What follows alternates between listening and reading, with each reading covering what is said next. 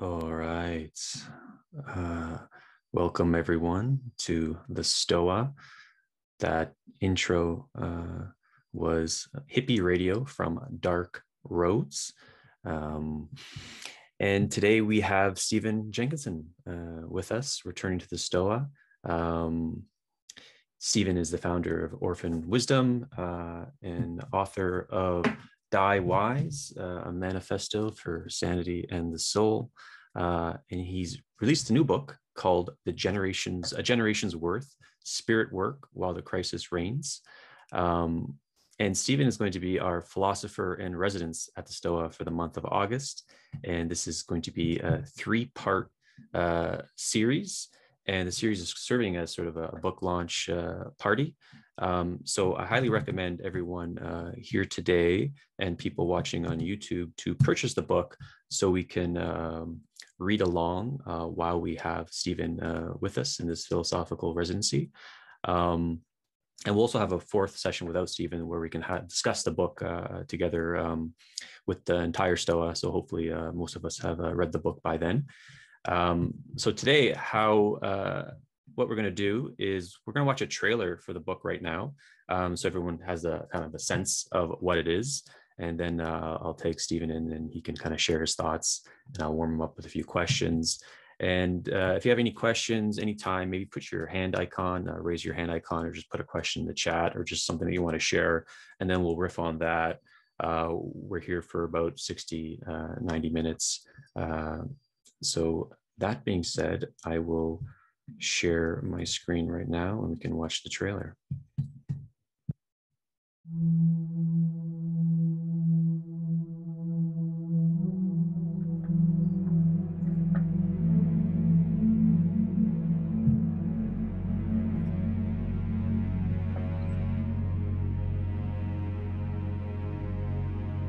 If I'm going to be dead, relatively soon, would I like my name attached to one beautiful thing? I would. Shall I wait for the trade to decide that it's my turn? I shan't. So I didn't. So I decided I'm going to make something beautiful with help. And I got help to do it. Yeah, we made to use the Spanish term grabado prints, from which we get the word to engrave, same root there. And I worked with him in the design. I didn't do the actual work. And then when it came time to printing, we went to a little printing press in Oaxaca off the main drag.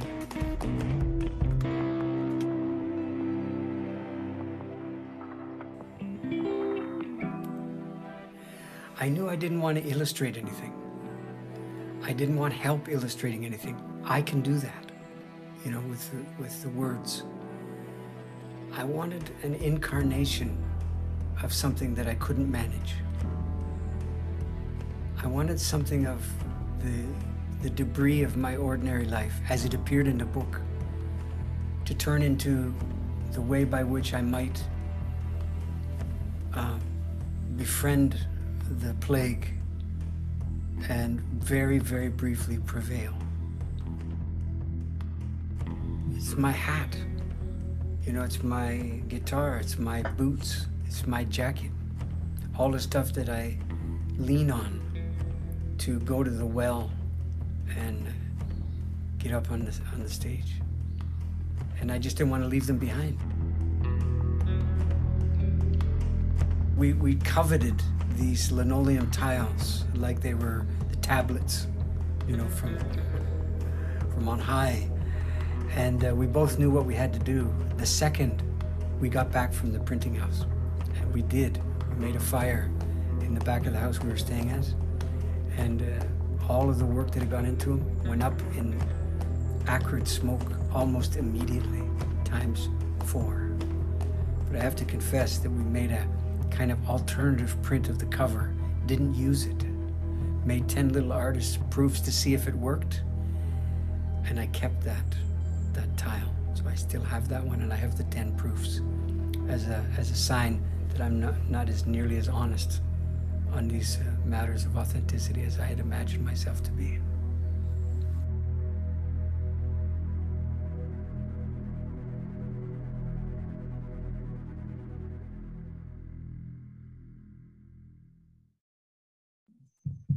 All right.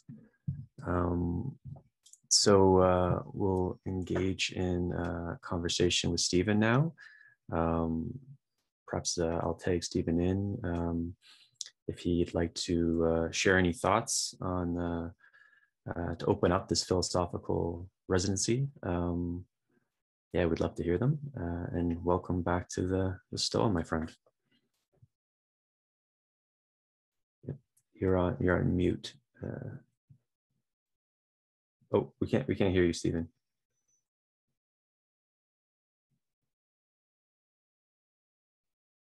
One, two, three. How about now? Yep. How's that? Yeah, we gotcha. Okay. Thank you. Yeah, I was saying I'm now overwhelmed by visions of myself, which is nobody's idea of a good time, I don't think. So fortunately, I can't see myself on the screen now. I'd forgotten about that confession there at the end. This idea that I parted with everything I was expected to part with, and I hung on to a memento, a sign that we really did get our dirt under our fingernails in that project. And I'm glad I did, actually. I mean, it's never going to see the light of day, but among the few things that I hold on to that are a sign or some kind of proof of what I've done, those will be precious. If you live your life as I was called by a French Canadian once a philosopher. No English person has ever referred to me that way, but I appreciated it, and it seems to me there's not a lot of mementos in the philosophy business, not a lot of souvenirs, if you will, but that's one. So I'm glad it's there, and I'm glad the book is illustrated for a change, and let's see what you'd like to talk about now.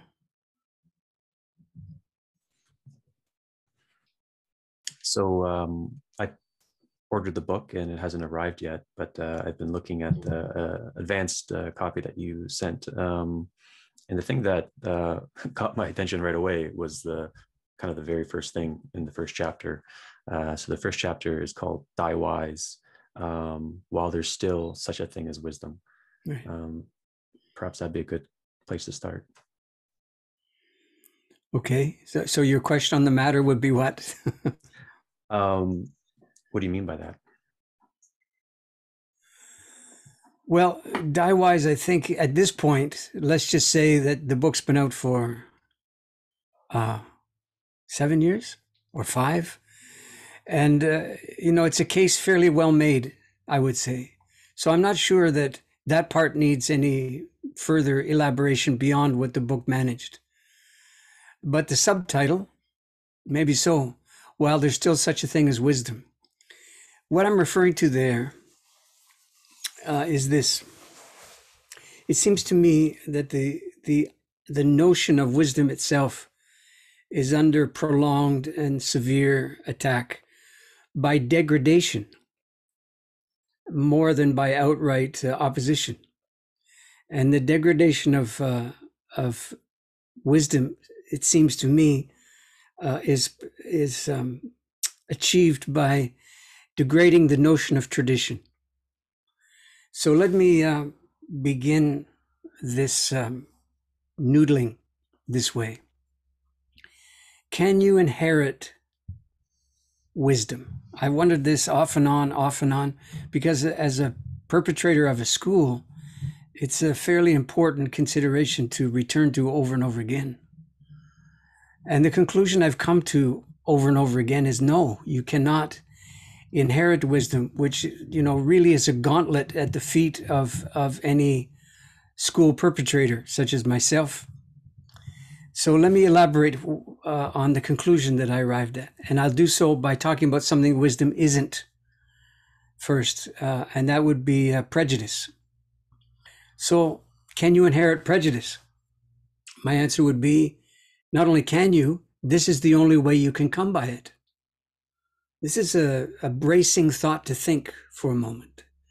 We might consider in our darker moments, our grimmer times, that prejudice is a naturally occurring event, if you will, a kind of inevitable weather at least whenever humans are present, the weather of prejudice prevails, at least as often as not. I'm not persuaded that's true, though. I think it comes to this. We experience prejudice that way, meaning prejudice is so self-evident that it needs very little work, you see. And so by saying this, you're going to hear a lot of noise going up and down the river because it's holiday week, I think. And there it goes now. Speaking of prejudice, I have one against that kind of activity. But the way that prejudice seems to function is its self-evidence bears it along. In other words, I've never heard of anyone, certainly no one ever came to my office or was in touch with me over this internet asking if they could talk to me about how to reinforce and restore and recover and resuscitate their prejudices. Never happened. Nothing of the kind ever took place. Why is that? Well, because you could say nobody in the right mind would think of, saying that out loud. Or you could imagine it this way.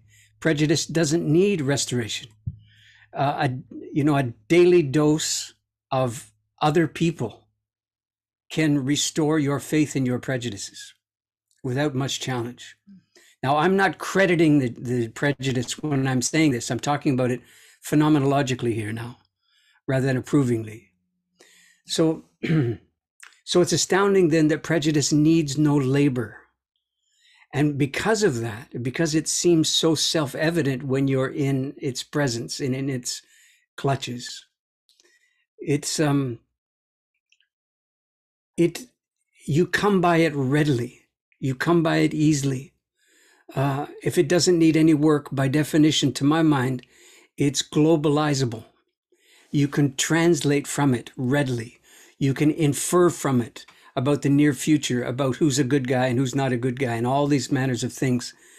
And the automaticness of that globalizing tendency is the root condition of the more generic globalization that seems to be, that's clearly going on now. I'm saying all of this as a counterpoint to the question about wisdom. That's why I'm taking a moment, because I'd like to suggest that the reason that wisdom is not inheritable is because of its specificity, its locality, its topos, to use the Greek word. As I've come to understand wisdom and tried to practice it in fitful ways, one of the things that's occurred to me over and over again is it is so site-specific, it is so time-relevant, it is so a child of the particulars of its time and place, that it not only is it not translatable from other times and places, but it actually requires a tremendous amount of work to simply to linger among us and to endure. And that work is what's referred to in the subtitle of the book, Spirit Work While the Crisis Reigns. The spirit work I'm referring to is the willingness to stand, let's say, counter to what I think is the prevailing psychic weather of the time, which is to make low-grade and unspectacular war on everything that has preceded us, on tradition in a nutshell, on the notion of received wisdom.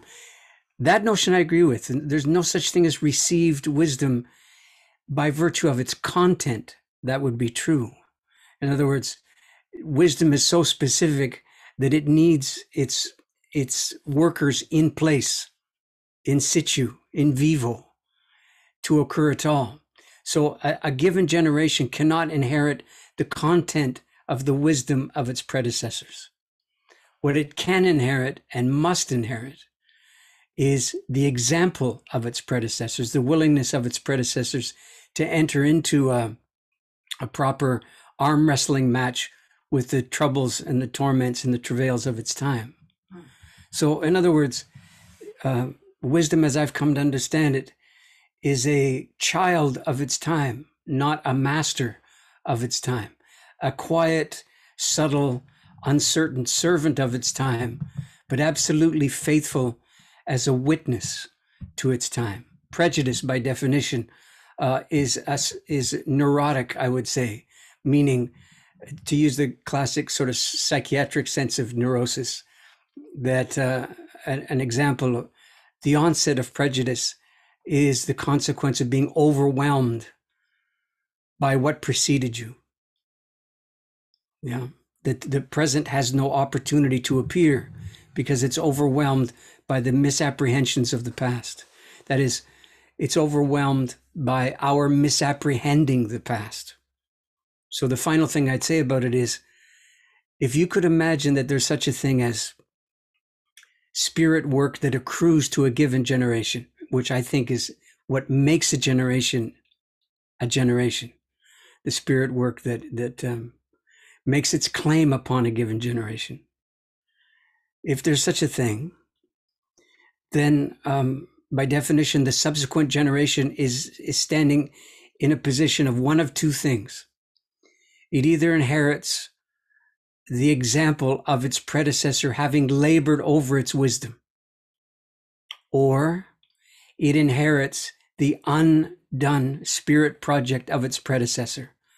And when it does so, then the current generation has no opportunity to work, to labor over the particulars of its time, because its time is overwhelmed by the undone spirit project of its predecessor. This is beyond grim when those things happen. And people have said to me at the conclusion of this little tirade, man, what would it look like if a generation is obliged to inherit the undone spirit work of its predecessor? My answer would be, what do you mean, what would it look like? That is specifically the time that we're in, it seems to me. So the plea I was making in the subtitle of the chapter is the notion that tradition serves us well when it becomes an exemplar and a practitioner, not when it becomes a dictator in terms of content. Only by the practice of its example. Well, I'll leave it there. We could go further, but that's a beginning.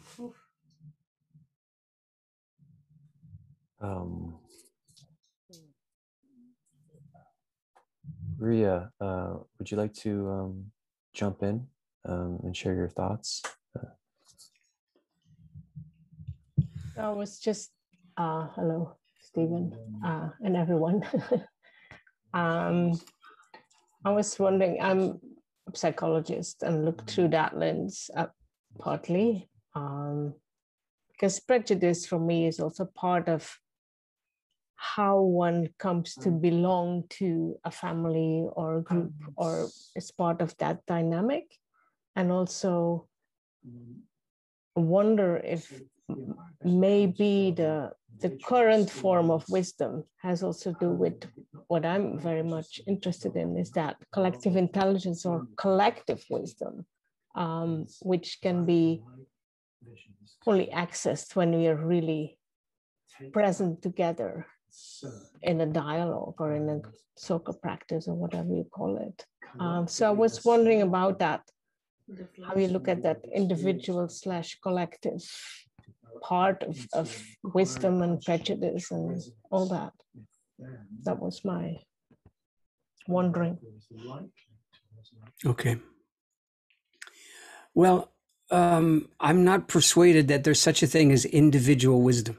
In other words, I would probably be tended to befriend the idea that wisdom, by its own fingerprints, is collectively achieved, not unanimous, I should say, not even in a high functioning culture, which the one that produced me is not such a culture. But I'm not sure that prejudice is a condition of belonging, to take the first thing that you observed. And the thing I'd like to focus on for a second is the word belonging, or the verb to belong. Now, this is actually an Anglo-Saxon word. So it behooves us maybe to wonder over the etymology for a moment, rather than automatically genuflect in the direction of belonging. Not that you're doing so, but it's not difficult to do. It's a kind of high water mark of human experience. Well, let's see what the etymology tells us. So we have two parts to the word. We'll leave the root for a moment and focus on the beginning. This is an Anglo-Saxon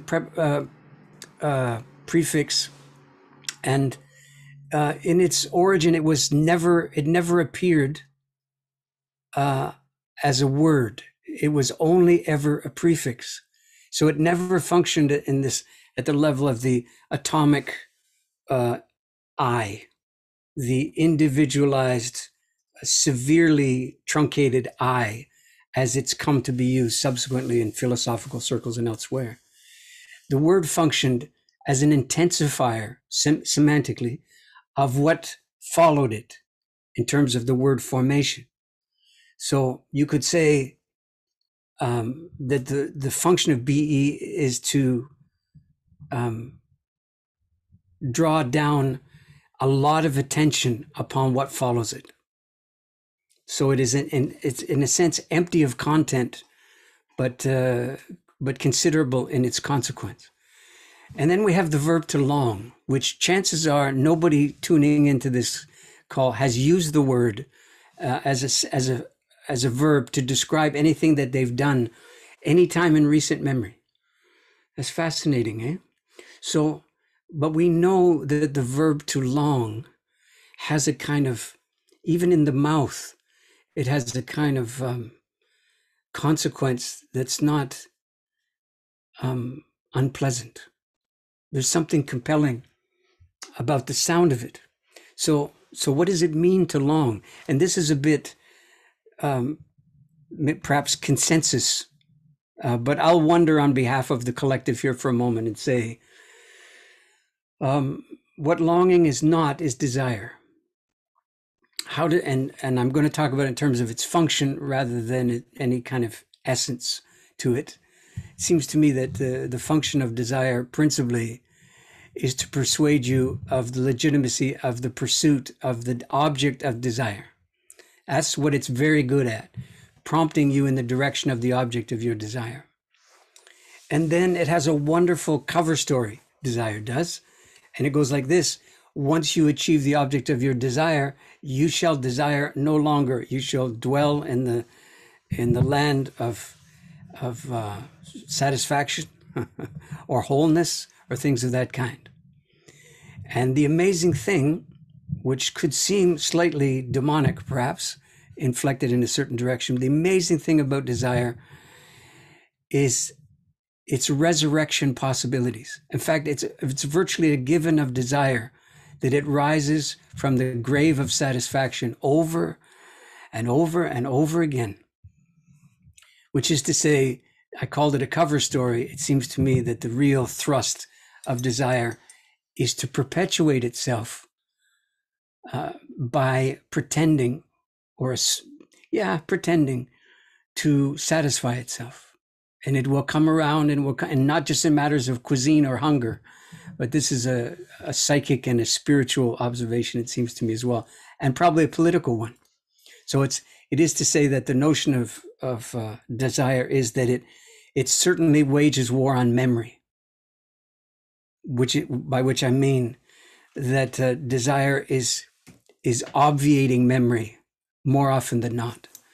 And how is this different then from longing?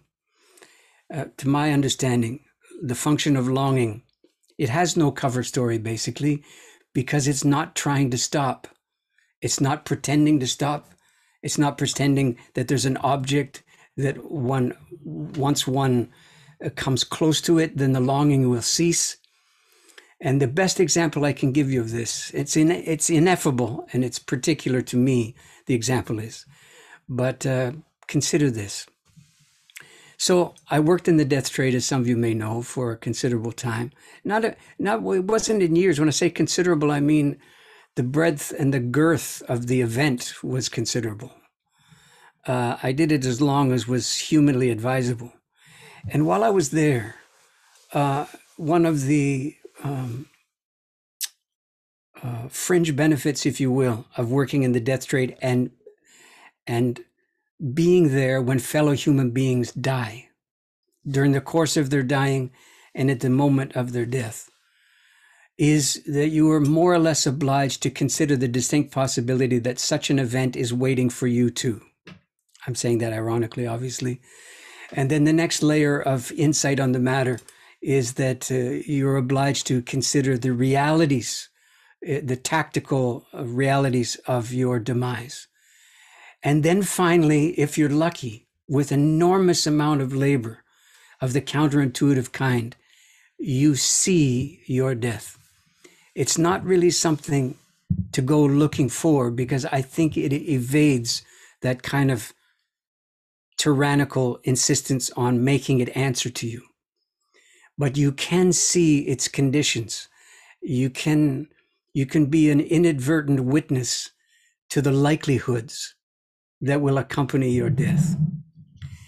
When that happens, as I saw it amongst the staff I worked with, and as well as the families of the people who are dying and the dying people themselves, you're faced with a kind of morbid psychic choice, which may come down to this. You decide that you're going to die as a way of life betraying you, and you can come to it as a belligerent and as a fundamentalist in the complaining and entitlement trade. You could. It could oblige you to cling to life all the harder as a result of doing so. The alternative to that is that you could recognize yourself in the presence of the fact of your death as a person who is finally alive. That's the way it came to me, the second one. That, in other words, that there was something about being alive that eluded me prior to having glimpsed the realities of my death. And there's not much to brag about in that regard, because you can come deeply into your life not having really witnessed this, and as a result, perhaps not fully inhabiting the days that are allotted to you. What do I mean, perhaps, or sort of? Of course, this is one of the consequences. So lo and behold, I'm in the presence of my death, and my life, my livingness, if you will, becomes what I've come to call habit forming. That's the way it comes to me. It's not habituated, rather, but my desire to live was accentuated as a consequence of my time in the death trade. The irony of the declaration is I'm doing so while alive. In other words, being alive in and of itself doesn't seem to have been quite enough to get me there. But glimpsing my death obliges me to belong to life. And that's one of the great gifts that came to me that I had no idea was there. I had no idea I was in need of it, frankly. So I say all of this to say it's not clear to me, actually, that prejudice is a condition of belonging. It's certainly a condition of active participation in a collective with a shared understanding of things. Yes, of course. But belonging seems, I reserve, in my understanding of the word, in my practice of it, I reserve the meaning for the etymology rather than anything that prevails today.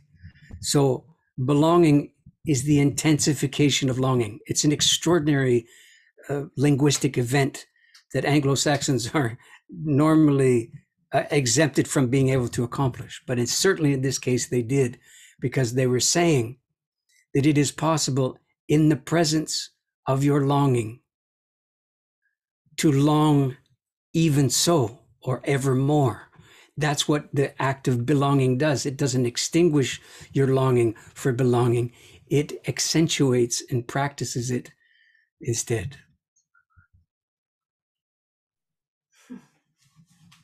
Any follow-up, Ria? I can just see how because I'm looking through the lens of development and child psychology where we get these prejudices with us, or they come from being in the family and in the culture group we grew up in. But this kind of belonging is way bigger than just family or whatever. It's actually related with life itself. So yeah, that's good to think about, to let it sink in. Thank you. Thank you. Jessica, you had your hand up. Yes, thank you. Okay, is it okay if I take a little bit of runway to get into the question?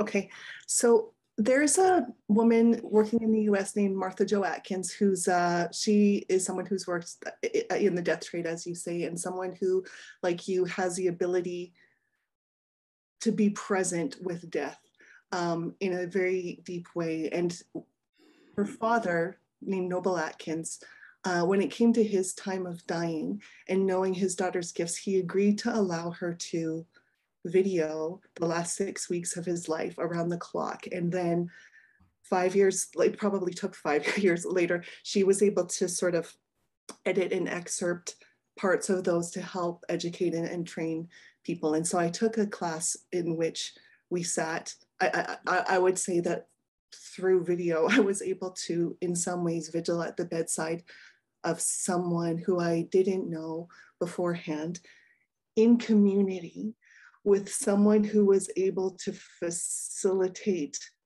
coming back to present when members of the group became overwhelmed. And through that experience, it was so, like you talked about the degradation of wisdom, and it felt like a restoration. Was that in the same way that, you know how stem cells are biologically interesting to researchers because they have a pluripotentiality, they can become anything. It felt to me that presence with death, deep presence with death, has that same kind of pluripotential of transformation and healing. And yeah, and so for me, I was able to heal my own father's death, and I was able to, I think, to prepare myself and to in some ways stretch into maybe some form of elderhood that wouldn't have been available if I hadn't had that experience. And so anyway, I'm just wondering, is this, when you talk about considering your own death, do you think that all forms of death are available to us, that they could transform us in this way if we would allow it? I'm not sure what you mean by all forms of death. I don't think you're thinking about causes there. Could you say a little more about what you mean by forms of death?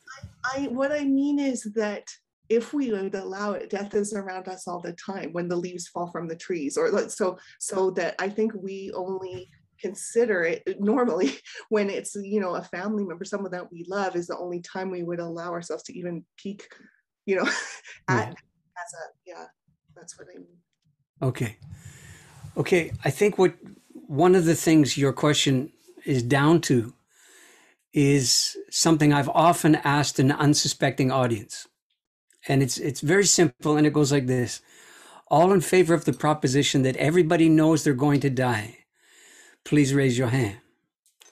I've done this usually unannounced, which helps. And at first, people are quite embarrassed. Don't forget, they self-select by virtue of coming to something I do. So they're already, you would imagine, or they would imagine, well-versed in terms of wonder, at least on the subject at hand. And then I asked this rather naked and unadorned and unsophisticated question. Do you really think that everybody knows they're going to die? And so the responses are actually reluctant at first, but I think the dynamic has to do with what I just described. Eventually, all the hands go up, with the possible exception of sort of new age oriented people who have an idea that there's no such thing as death and it's just transition, or I can't think of the other words right now, a kind of soft pedaled, sort of minor keyed, easy death, or death light is what they're imagining, I guess. But for the rest of us, apparently the answer is yes. So up all the hands go. And then they all look at me like, so where do we go with this? And this is where I went with it. Now, I would say, of course, by telling you the story now, I'm inviting you to reconsider the allegation that everybody knows they're going to die. That's the bottom of this wonder. But many of us are old enough to remember, at least have heard the story of something that was called the oil crisis in the 1970s.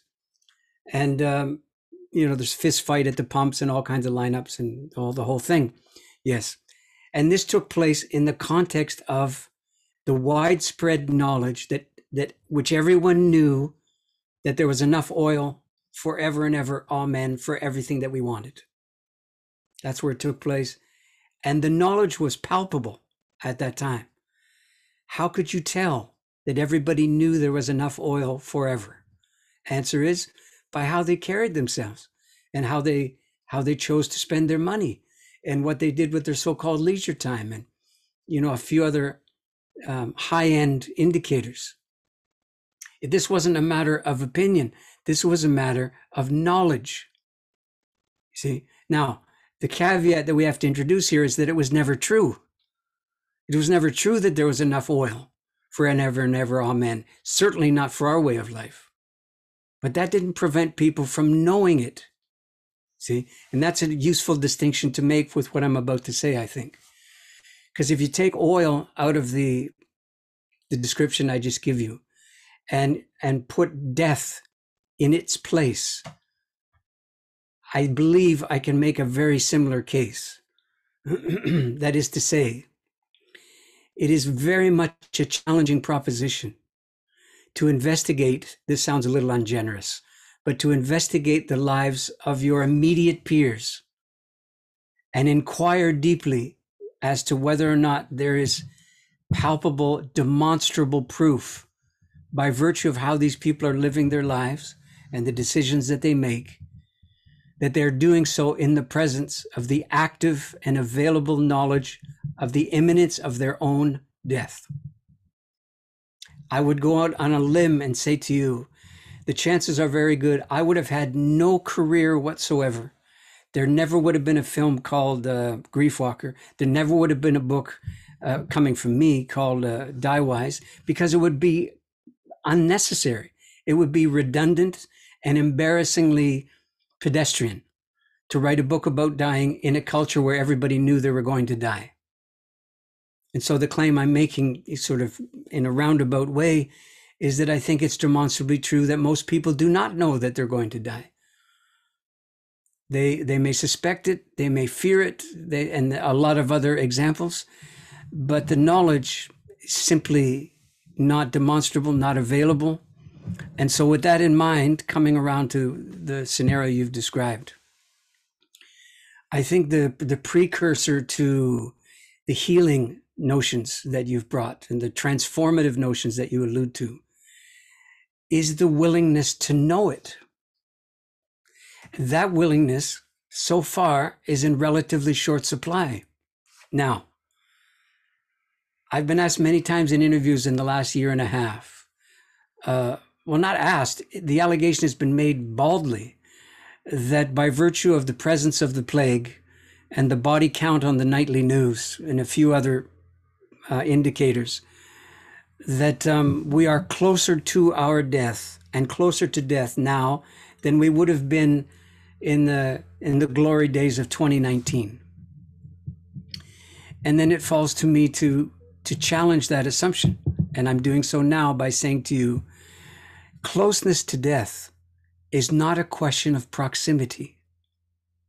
In other words, there is death available to us, plague or no plague, ongoingly. In a genteel culture, you kind of have to seek it out. You have to seek out access to the deaths of people who precede your own. Generally speaking, because of the societal norms that have congealed around dying, which include making it private, personal, centripetal, family and close friends only, all of that, a personal possession, all of those things mitigate against sort of a culturally available wisdom, death wisdom. They mitigate against it. So I don't think the plague has done anything to that. I think it's accentuated it. A proximity to death is a question of willingness. It is not a question of exposure. If it were, then the simple news of the death of our neighbors would have the consequence that you've imagined in your question. But I've never seen it occur that way.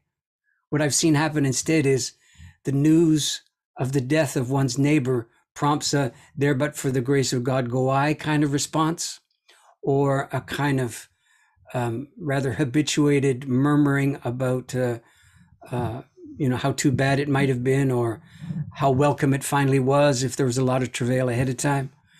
But the compound fracture of one's absolute assurance that one wakes up every day expecting to live doesn't, for the most part, occur. Now, this stymies actually the notion that dying in and of itself has a kind of transformative power. The news of dying, the exposure to dying. I know I'm going on here with the response to what you said, but you've opened up a lot, so forgive me. Give me another 2 or 3 minutes, and then I'm happy to turn the floor over again. So I was just invited by some National Nurses Association to talk with them for an hour at some conference they're going to have in the fall. And in there, they asked me to write up the abstract and so on. And I just don't do that kind of thing anymore. So I said, you write up the abstract. That will be your way of telling me what you want to hear about. And then I'll happy to, deliver. In there, the person who was in touch with me wrote down death and dying. Well, she didn't invent the phrase. It's been around quite a long time, about 50 or so years, I think, now in the West. And first of all, from a temporal point of view, there's some confusion when you call it death and dying. It works better when it rolls off the tongue, but it doesn't work very well in understanding, where to put the emphasis on what to expect first. Dying comes first and death comes last. But the book title I'm referring to here by alluding to this. So I'm suggesting to you this. That book has had, its penetration into the psychic marketplace of the West is unconscionable. It's so thorough and so profound. And it amazes me at many levels. And then it didn't amaze me so much when I really tried to investigate the phenomenon, which is the uptake of that book and its famous 5 stages. To say this very quickly, the 5 stages that were developed in the book, I'm not talking about what was done with them, but the book proper, can be read, I think, more accurately, not as a description of the inevitable 5 stages of dying. I humbly suggest to you that there's no such thing as stages of dying. So there's something about the popularity of the book and its misrepresentation of the realities of death that are coincidental. This is what I think it is. I think the book can be better understood as a sequence of stages in coping with trauma. It's principally a trauma handbook, I think. And the assumption that underlies its application to death work comes to this: dying is inherently traumatizing. The exposure to death is inherently traumatizing. It needs coping strategies to not lose your mind in the presence of the oncomingness of either your own death or someone close to you. That's really what those stages are for, is to tread water pretending to swim, if you will. And this is why you're obliged to get to acceptance at the end, because it's a synonym, functionally speaking, for defeat, you see. So if this were true about dying, that's inherently traumatizing, you would be hearing right now from perhaps the most traumatized person you're ever likely to meet, because I was certainly exposed to it over and over and over again. Now, I'll leave it for you to decide whether or not I resemble that description. I don't think I do, I'm telling you then, the exposure to the deaths of fellow human beings has a number of possibilities that you've alluded to. You have no obligation to be traumatized by the understanding, the pseudo understanding, that dying is inherently traumatizing. It's not inherently traumatizing in a culture that is not addicted to competence, mastery, and self-direction. But if you happen to be a denizen of a culture that does have those addictions, be not surprised that dying by definition becomes traumatizing, because it's a visitation yet again of the question of who's in charge, who's calling the shots, who's making the decision, who's the boss, as if that's what dying's about. So it's been taken up in the culture because the culture remains addicted to competence and mastery and self-determination, even in the presence of something that would hand those addictions back to us and ask us if we're still interested in continuing with them, which is, I think, what dying does. Anyway, let me stop there and invite some response if you'd like. Yeah, well, thank you for all of that. And yeah, there was so much to your answer, but one of the points that really struck me was the difference with the trauma. And then with the class that I took, one of the practices that we did was matching the breathing of Noble as he was moving further along. And so from deeper breathing to higher in the chest. And so I think that experience of breathing together as a class helped to keep us out of our trauma. And I think that as we were starting to feel, like what it feels like to breathe way up here as you're coming close to the end, put us in touch maybe with some of our own death, fear of death, those sorts of things. And so that speaks to the willingness that you were talking about, willingness to know that it's no proximity, it's willingness to know. And so I think that illuminated a lot. So thank you very much for that. Oh, you bet. I would actually go a little step further and say, perhaps the obligation is the willingness to be overwhelmed, not traumatized, simply overwhelmed. Dying is, I think the best characterization that I've ever managed is that dying is by definition a deity. It's a working God, I've come to call it. And as such, it behooves us to learn the etiquette of such a unprecedented encounter.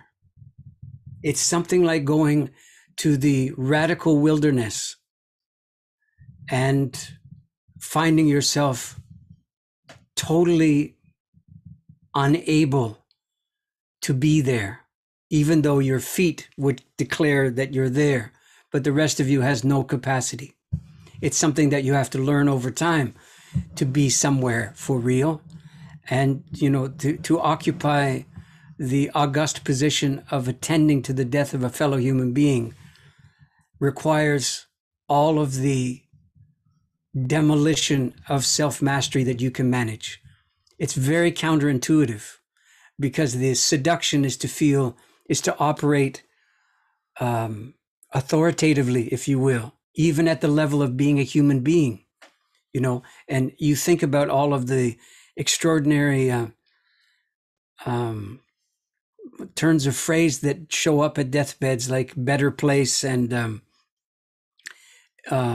I just stop. I don't want to reawaken them all, but none of them describe the realities of dying. All of them describe certain preferences that we have, certain inflections that we would like to introduce to the raw reality of dying. But dying doesn't need any inflection, really. Its meaning is quite available, you see. And it's a revelator God, dying is, which is to say that you will see yourself in rather naked action in the presence of the death of another or your own. And it's questionable whether or not people are bargaining for that when they draw nigh to dying, if they do. And it's questionable about the willingness to translate that into what your life should subsequently look like now that it's been radiated by the proper and just givenness of its demise and its cessation.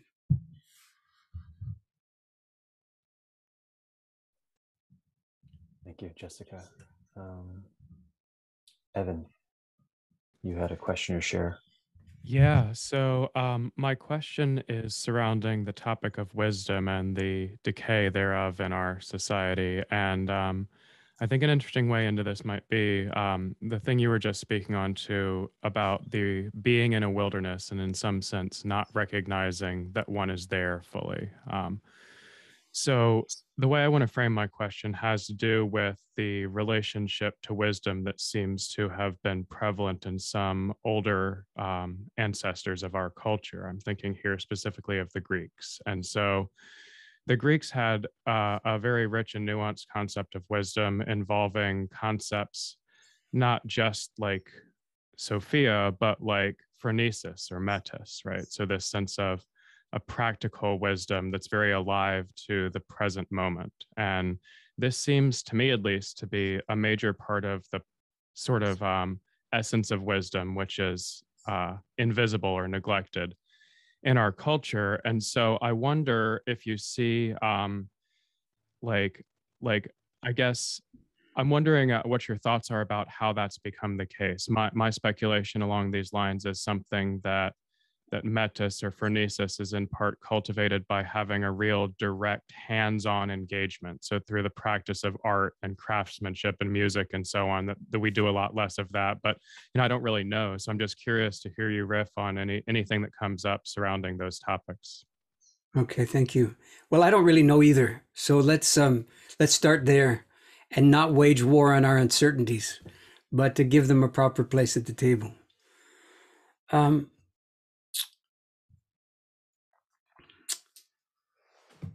What happened? Let me work backwards from that thing. You introduced that very briefly in what you were saying. Did something happen? Did something stop happening? I would like to offer the following possibility.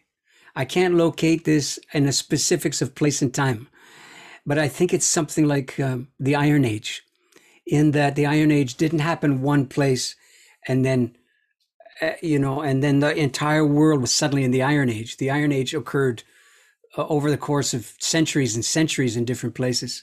And maybe what I'm about to describe is similar.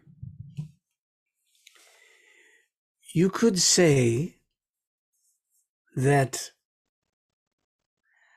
I'm going to use the word community for a moment as opposed to civilization, not just for the sake of scale distinction, but distinction in kind. That the principal logo for village-mindedness is the hand.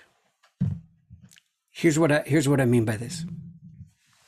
So, if you think, for example, of the word tool, these are very handy to have. You alluded to making music and craft, if you will. So tool is very handy for the suggestion that you've made here. If you think of tool, they're very welcome when you need them. I'm thinking in a contemporary sense now. Otherwise, they get in the way. You need a highly organized scheme to make them available to you when the moment of need is upon you.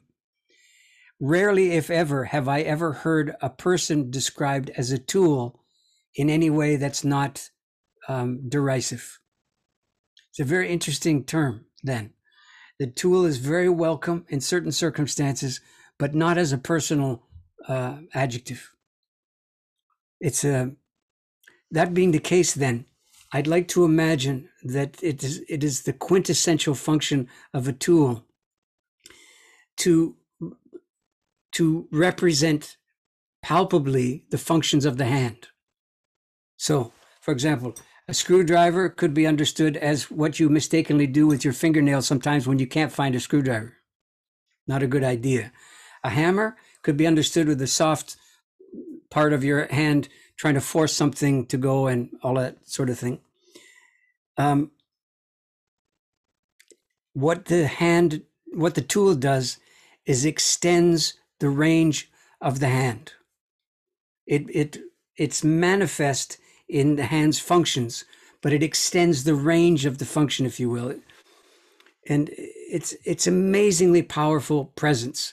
Everybody remembers that image in the film 2001: A Space Odyssey when the chimpanzee or whatever it was, I can't remember now, holds up a jawbone, I think, if I remember, and you get the idea that this is a tool verging upon a weapon. And that's a transition I'd like to make now. So to say it again, what the tool does is extends the range of the hand with the fundamental limitations of the hand intact in the tool. That's a very important criteria. The fundamental limitations of the hand are manifest in the tool, even though it extends the range of the hand. And that constitutes, to my mind, a village-minded approach to the world, tactically, in terms of praxis, many other things that you've alluded to. The alternative I'd like to offer here, and it's a tragic one, is the one of civilization, wherein the principal attribute of civilization is not tool, but machine. And the difference between the two, it seems to me, is not a matter of degree, but fundamentally of kind. Because what a machine does is extends the range of the human will instead. It has absolutely no relationship to the human hand or its manifest and necessary limitations. It extends the will instead. And we are deeply and sadly and tragically, and I would say demonically, in the grip of the machine-enabled extension of our will as we speak right now. So the reason I mention that is to maybe expand the terms of reference that you were using, and dream about the possibility that a handmade life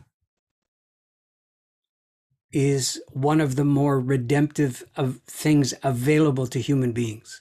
The willingness to undertake the self-administered limitations of a handmade life might be the underpinning of our capacity to live sustainably and sustainingly at the same time.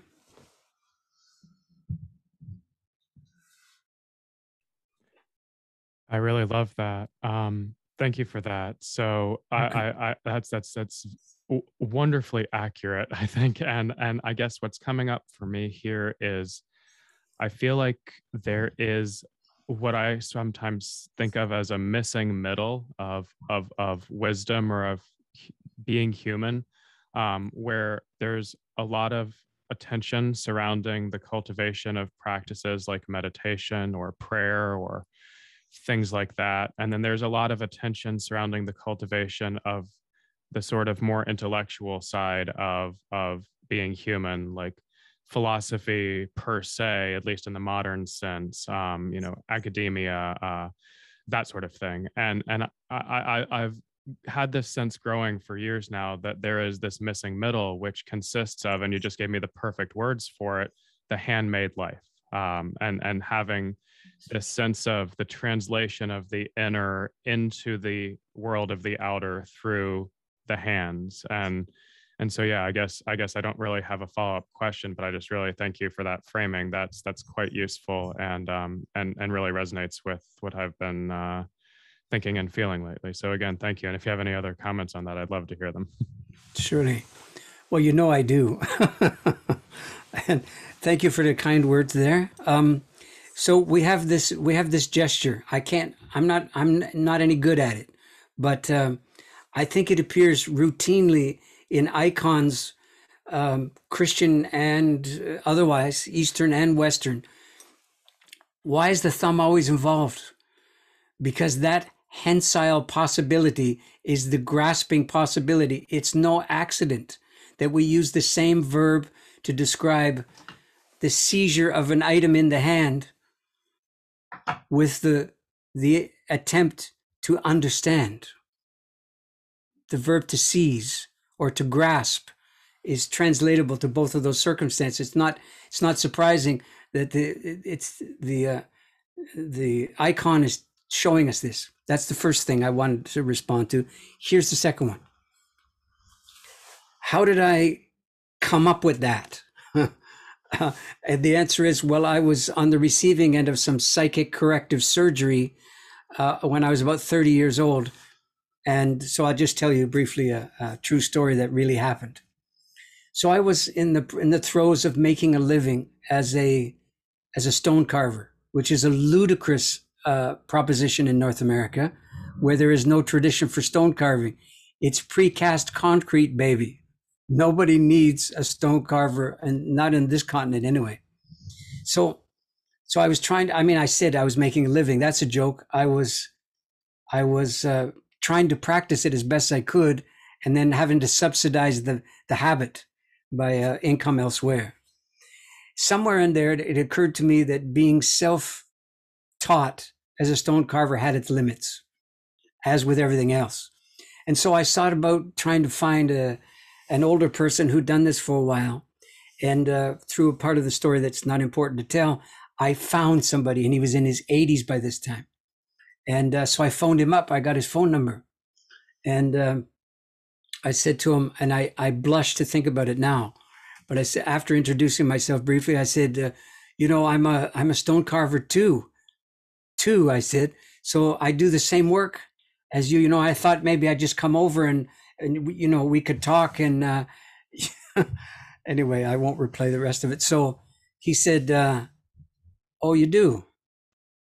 And I said, yeah, bear in mind, he'd done this work for 70 years, 70. I'd probably done it for perhaps 7 months. But, overstatement is one of the curses of a neophyte, no? So I said, yeah, thinking that he was affirming my understanding of myself. And he said, tell me something. He said, do you work on it every day? Now, I knew immediately what the right answer was.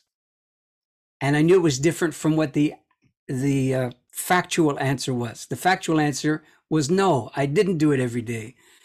The right answer was yes. But I told the truth and I said, well, I think about it every day, I said. Do you? He said. Well, I'll tell you what. You call me back when you do it every day. And then he hung up the phone. And I sat there and thought to myself, what anybody would think in a moment like that in my stage of life. I thought, asshole. That was the first thought I had.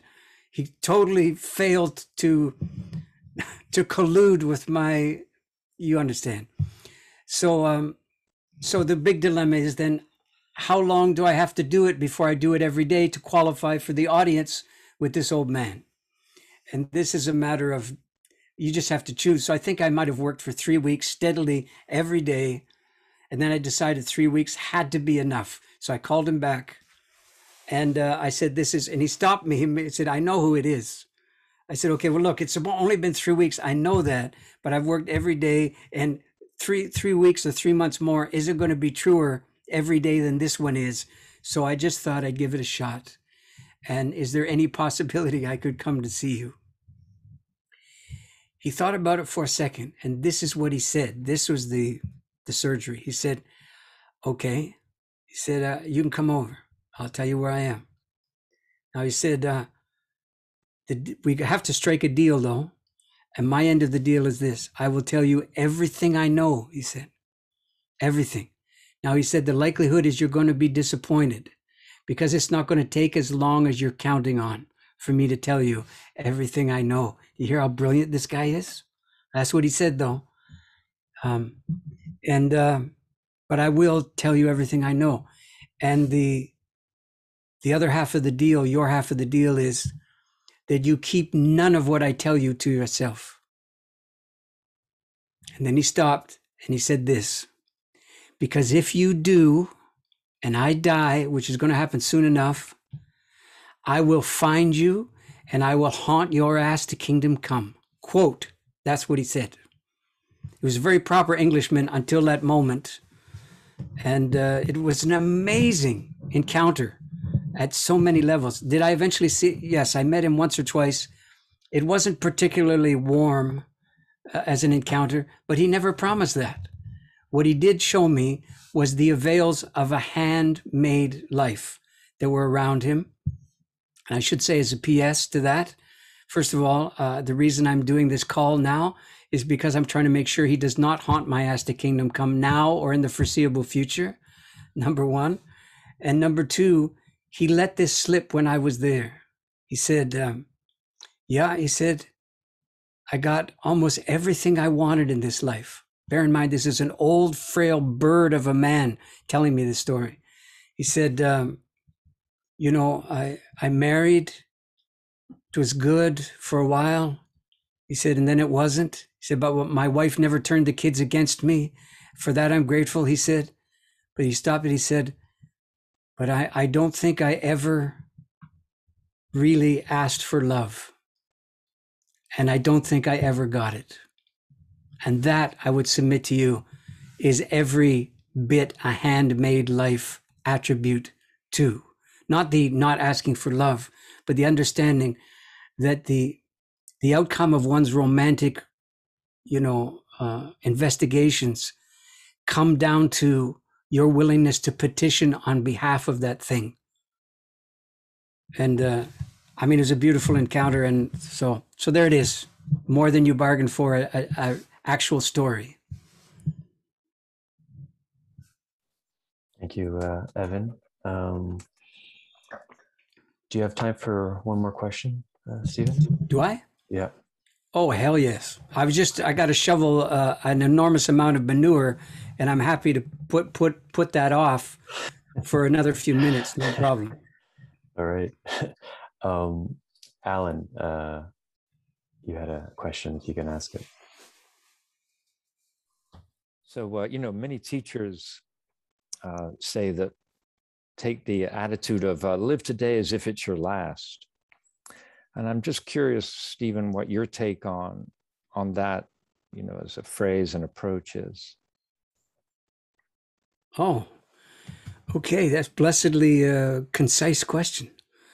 I'm not persuaded by that there's any wisdom inherently lingering in that observation. And I'll tell you why. If the sheer fact of dying, let's call it the available facticity of death, had the transformative power that piece of advice suggests, we wouldn't need the piece of advice. Don't forget, there's more of us than there's ever been on this planet. By definition, there's more death, human death, than there's ever been on this planet. And if that were true, then we would be wiser by some insane margin over our predecessors.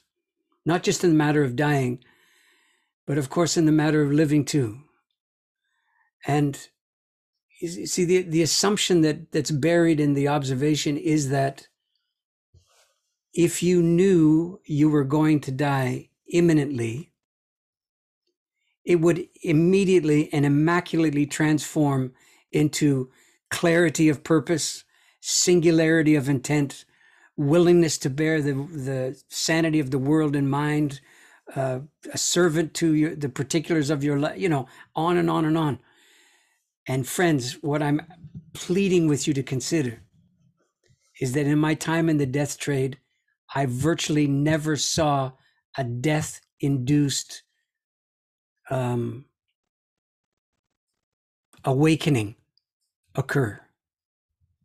By which I'm saying to you this: people tended to die in the manner of their living, alas.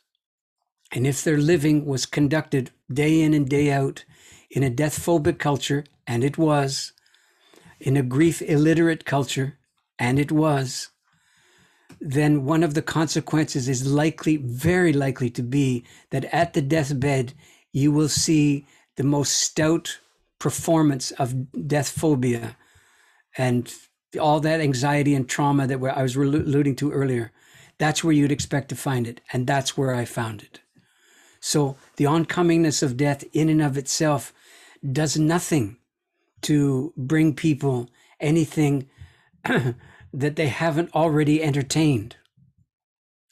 Death is a deity, but not an overwhelming one. In other words, our attachment to our take on things is so robust that it can actually tolerate the oncomingness of death with no appreciable diminishment. Finally, I was routinely asked in more in the old days than now, whether or not I found that people the dying people who had a philosophical or religious orientation, a kind of demonstrable, practicable orientation, somehow had better outcomes. That was tended to be the question. And I said, better outcomes. And they said, well, yeah.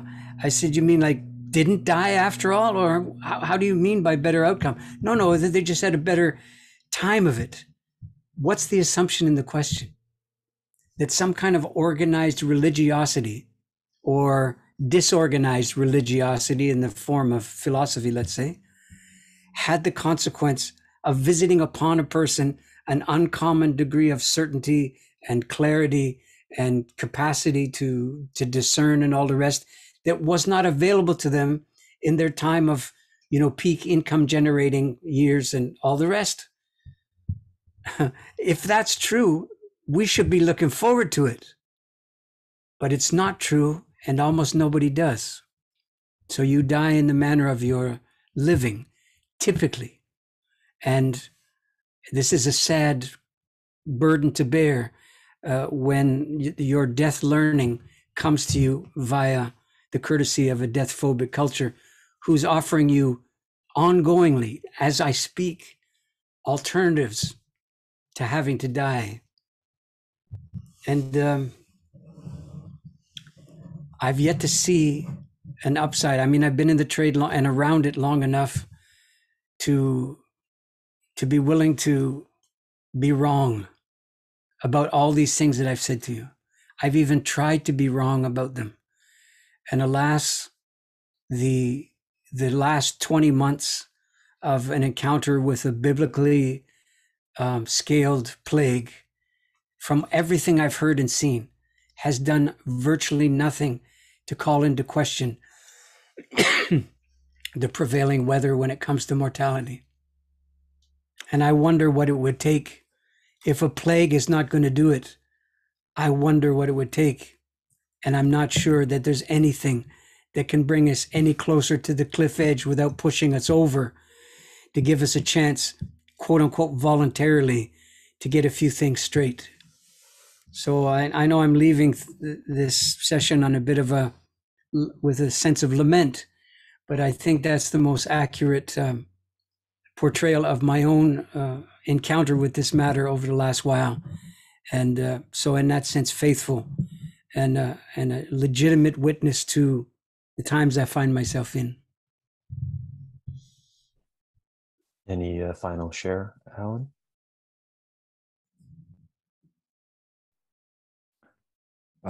No, thank you. I don't want to spoil that. Thank you.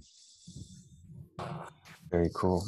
So we'll close out here. I'll just hand it over to Stephen if he'd like to leave us with anything, maybe set us up for next week. Surely, I can do a couple of things. What is it you're going to play on the way out? I've forgotten what we talked about.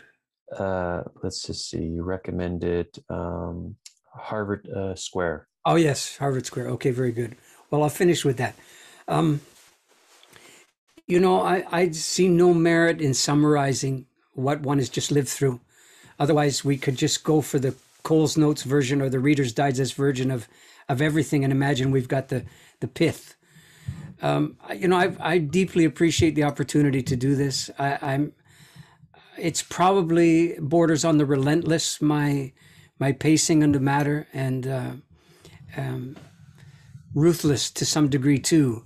And whenever I've tried to exercise brevity in these matters, in my responses, typically I've entered into the realm of severity instead. So I don't seem to be capable of brevity given the mandate that seems to have come to me as a result of the exposure to the human frailties and foibles at the deathbed. And I've tried to give you a little feel for that without you having to be there yourself, because I could not recommend in good conscience for anyone to enter any version of the death trade as something that would somehow deepen your anything. It's a calamitous enterprise. So there's that. What are we doing next week, subject-wise? We're just continuing the conversation like we did today, riffing off of what occurred here. Okay.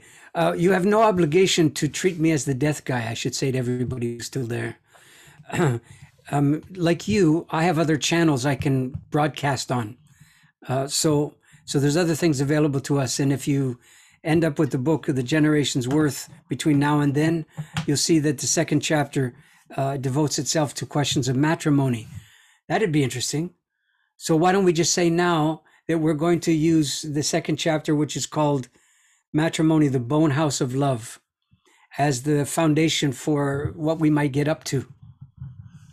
That's my proposal. Thirdly and finally then, this Harvard Square that you're about to listen to, it's from the last record that Gregory and I did called Rough Gods, which turns out to be at least a prescient title, if nothing else. And in this story, it's a very simply told, unornamented tale of me walking through Harvard Yard when I was in divinity school there, and a certain encounter with everything that we've talked about here today manifest in one 10 or 15 second encounter. And the beauty of it for me is how ordinary the encounter was and how luminous it became. And those two things that seem to me actually belong together. And that's the luminosity of life never seems to eclipse its ordinariness. And for that, I'm immensely grateful. Just as I'm grateful for this talk with you folks today, and grateful for what you're about to listen to, that it came to me, and that with Gregory Hoskins' help, I was able to translate it musically and lyrically into something, well, that sounds like this. I went to Harvard Divinity School in the late 1970s. I thought I'd get into the clergy business. The clergy, they thought otherwise. They were right. Things have worked out on all sides of that ill-conceived notion, though. Still, God's mysteries are as mysterious when they work out as when they don't. So I was counseled out of the divinity part of things. I had no plan B at all.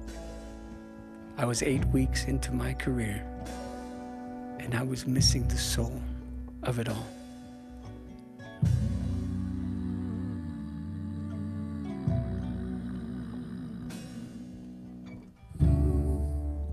With my divinity plans in shards, I was walking across Harvard Yard in a skiff of December snow. It was dusk, and everything was violet shadow and murmuring. Now, pigeons are a fact of life there. They'll let you get pretty close, and then they'll explode in feathers and bawling to land 10 feet away to start the whole thing again. And that happened with every bird but one aloft. That one remained in the snow. The bird tried again to rise and didn't. Nothing but flapping bird adrenaline. The bird let me get too close, I thought. So I knelt beside, and I reached over it, and I folded the wings to the body so as not to hurt. And I made to turn the bird over to look for something wrong.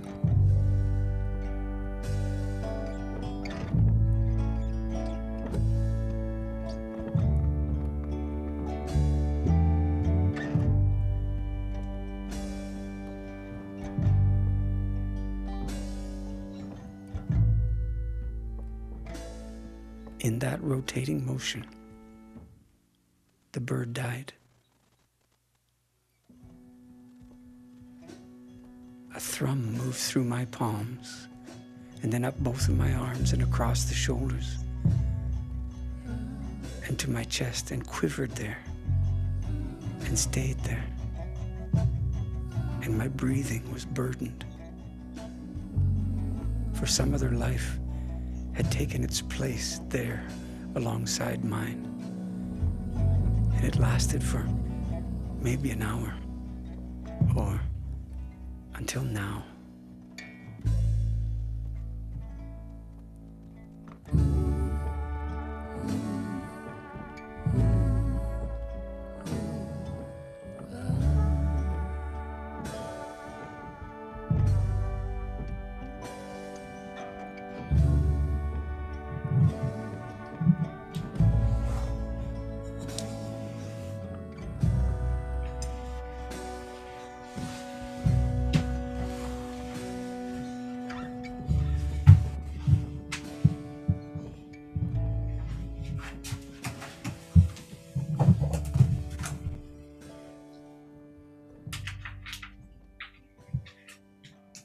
All right, everyone.